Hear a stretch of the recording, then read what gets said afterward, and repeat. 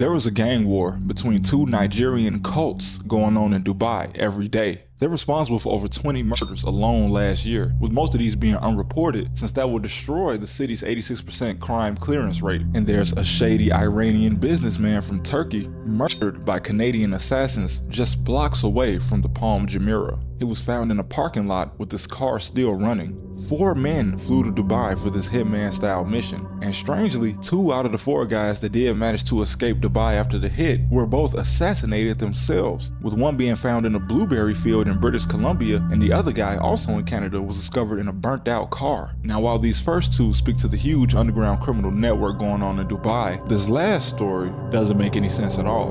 An officer of the British Royal Navy, after docking in Dubai aboard the HMS Westminster, Timothy McCall went drinking with other sailors at the Rock Bottom Cafe, and he was never seen again.